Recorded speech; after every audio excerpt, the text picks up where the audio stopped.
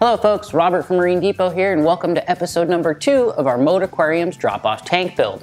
In our last episode, we asked you guys which sump we should use to upgrade the standard glass sump that comes with the aquarium. Well, the results were pretty clear, and we'll be using the MD prototype sump on our tank. These new sumps were made for us by Trigger Systems and will be available on our website soon. Be sure to sign up for our email newsletter in order to stay up to date with these new MD sumps and all of the latest happenings here at Marine Depot. In addition to the cable management brackets, dosing tube holders, and the chamber that can be used as either a refugium or an ATO reservoir, the new MD sumps have a ton of other great features. We really like the larger 7-inch filter socks that will last longer between cleanings. The probe holder, the heater holder, the filter sock drain silencer, and the adjustable water level with self-adjusting foam block really set this sump apart and will surely come in handy when building this tank.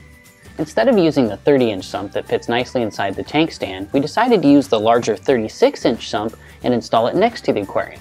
Why, you ask? Well, the biggest reason is that we wanted to have easier access to the sump so we can better show you guys the equipment we test and use in future videos. The larger water volume will help to make the system more stable, and the extra room will come in handy for all of the gadgets that will be added to the aquarium. After mapping out the plumbing, we gathered all the parts we would need and cut all of the pipes to size. We assembled all of the plumbing without glue for a dry fit. This helps us to ensure that when we do apply the glue, all of the fittings and pipes are set correctly.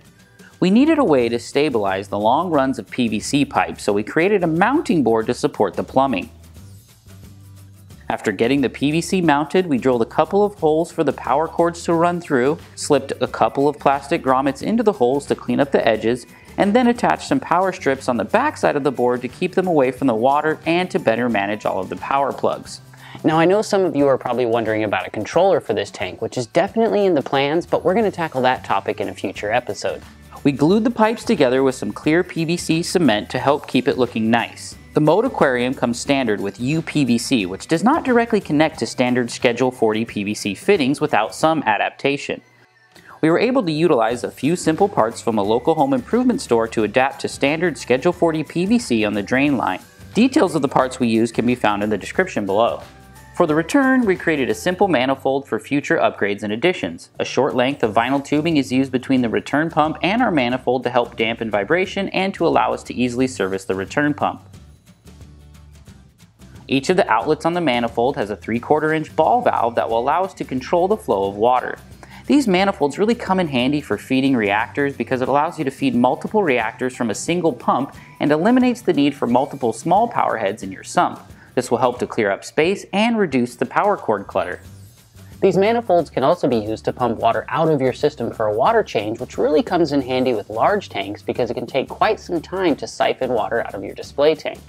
Finally, another short length of 3/4 inch vinyl tubing is used to connect our manifold to the UPVC pipe that comes with the Mode Aquarium. We use metal hose clamps on the vinyl tubing connections to keep everything secure. Now that we have the tank plumbed and ready to go, it's time to choose our live rock and get water into this tank for cycling. We stock a variety of different dry rock here at Marine Depot, and I definitely wanted the freedom of using a combination of branch, shelf, and standard rock inside of the tank. So what's it going to be? The CaribSea Life Rock or the AquaMaxx Dry Rock? The CaribSea Life Rock is man-made of aragonite-based material and infused with spores of live bacteria to help quicken the cycle time. It is also colored with various shades of pink and purple to mimic coral and algae.